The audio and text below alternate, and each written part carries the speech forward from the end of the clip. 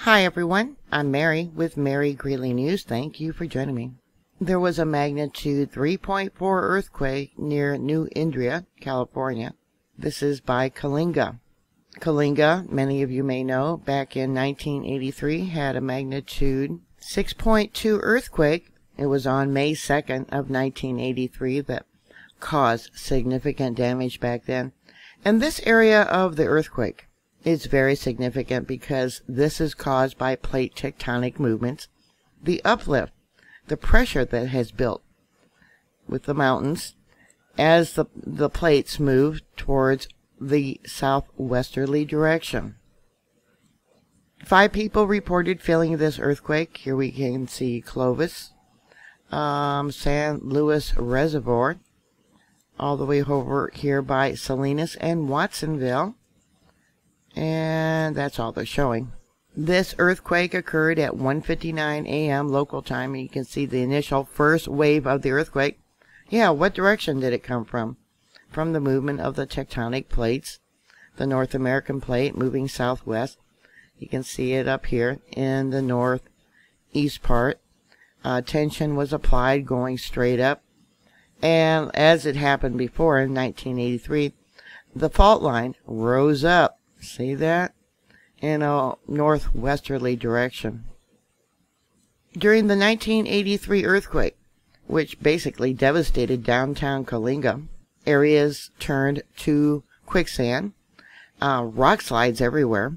There was major damage to every oil and gas platform within the surrounding area, blowholes, etc.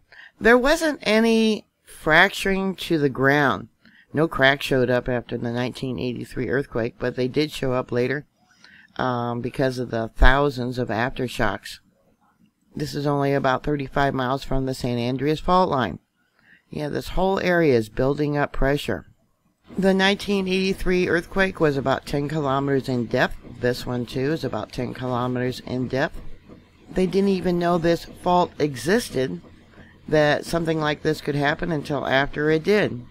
This is about 6.2 miles in depth. Yeah, there was no indication on the surface. In this published paper by USGS, it talks about how the Coalinga main shock occurred at the main structure boundary in central California, where folds and thrusts of the uplifted coastal ranges abut the depressed, gently west-dipping basement and overlying sediment rocks of the Sierra blocks. This is why you got the mountains. As the plates move, yeah, it locks, it pushes up the structures of the mountains, creates the mountains, and then further out you got the valleys.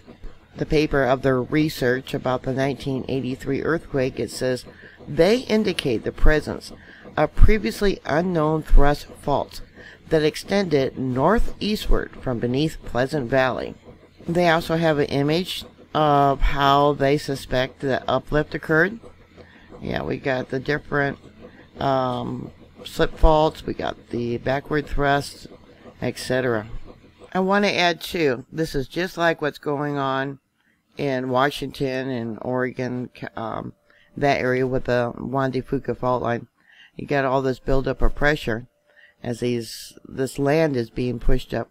Eventually, enough stress is going to happen off the coast where this is all going to collapse and then move westward. How much of a drop would happen? Well, I couldn't tell you. You know, the entire mountain range wouldn't drop.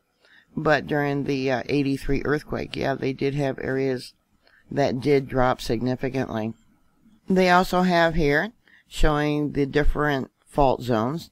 The San Andreas fault zone, how its movement is going, the Hayward fault, the plate motion, the Great Valley. We'll come down here and it shows what's going on with these earthquakes. It doesn't show the North American plate though, how it's moving in a west southern direction. You got to take that into consideration also. They have images of rock falls.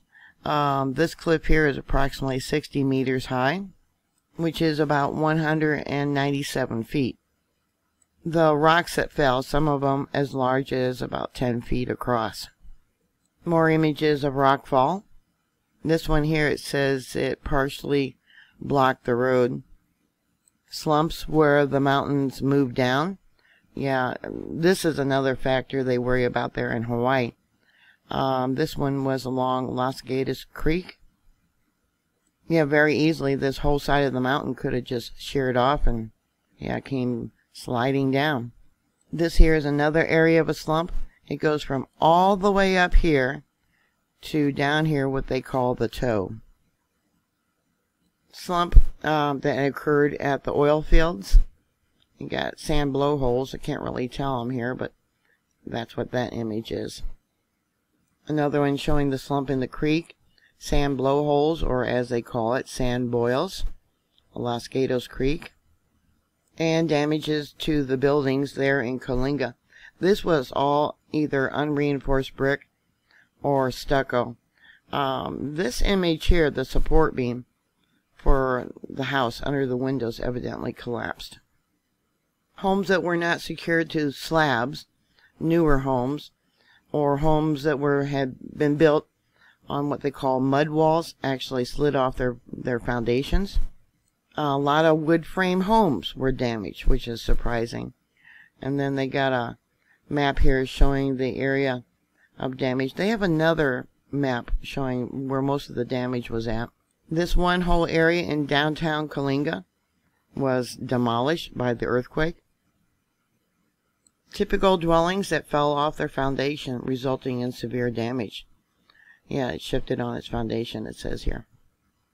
Mobile homes fell off their jacks, or you know how they jack them up and they put wood underneath to support them. Yeah, this is the typical damage that they had.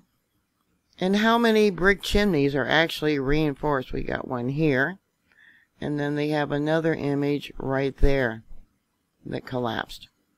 It says here that the interior walls, which are lath and plaster on wood framing, kept the building shown in this picture from collapsing. See, this one didn't have the lath and plaster. Here's the image. It says 4 gasoline storage tanks located in the south end of Coalinga did not leak in spite of sliding about 4 inches off their foundation.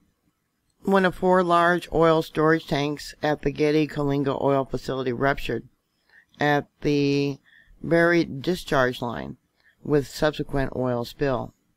Shell Oil Company water treatment plant was one of the most heavily damaged facilities inspected. 1 tank out of 10 sustained what they call an elephant foot buckling failure in the walls. And of course you got the separation, the breaking of different lines, pipes. Here's another tank with what they call the elephant foot bulge at the base of a storage tank. They think because of the upper elephant foot bulge, it was caused by the fluids sloshing inside. It was quite an extensive study, if you want to read through it all.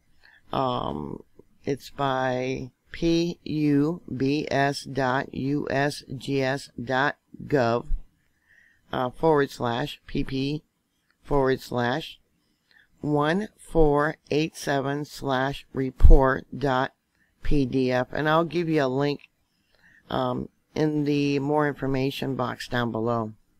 So here's the location of this morning's 3.4, and then we got another 3.4 that I put on here. Now this was January 3rd of this year.